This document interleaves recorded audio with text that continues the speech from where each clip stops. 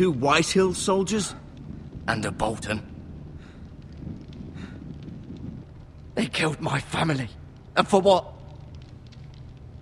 My sister, she was only 8 years old. This never would have happened with the Starks in power. It's unimaginable. Unacceptable. You have my condolences. Thank you, Maester.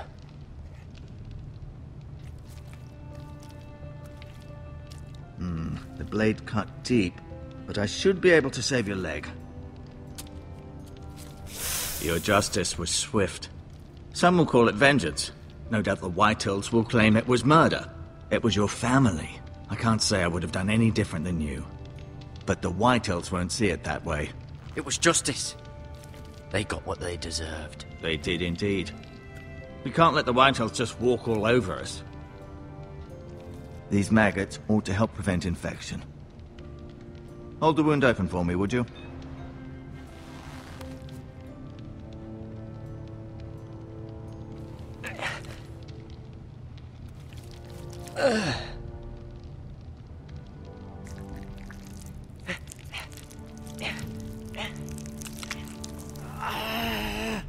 These are dark days, I fear. To lose the lord of the house and the eldest son through such a despicable act of treachery and betrayal. Greater houses than ours have fallen in times such as this. The late Lord Forrester was a good man. And poor Roderick. A serious man, but he would have made a good lord. Well, what do we do now? The future of this house is in Lord Ethan's hands now. Although he is young, and altogether unprepared to lead. Right. This might hurt a bit. Hold this for me, will you? I understand from your uncle that Lord Forrester saved your life. He did.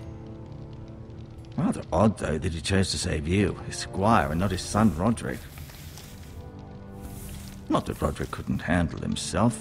He was as good with a sword as any man I've seen. It's unfortunate the Citadel doesn't train maesters in the art of warcraft. I imagine I'd be pretty good with a sword. Roderick had already fallen.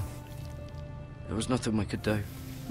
Although I'd imagine Lord Forrester would sacrifice himself to save anyone from his house, high or low. Lady Forrester will be here any moment now. I'd like you to walk for me first, to see if you can put any weight on that leg.